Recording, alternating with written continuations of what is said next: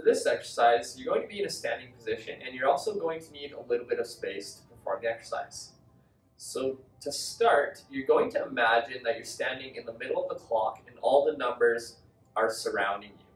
So to begin, you're going to bring one leg up at a time. We're going to demonstrate on the right leg, but you're going to use whichever leg is recommended by your practitioner.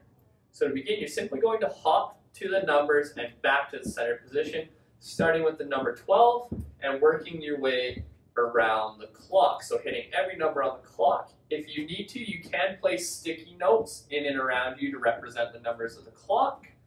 And always remembering not to feel any pain or any discomfort during the exercise.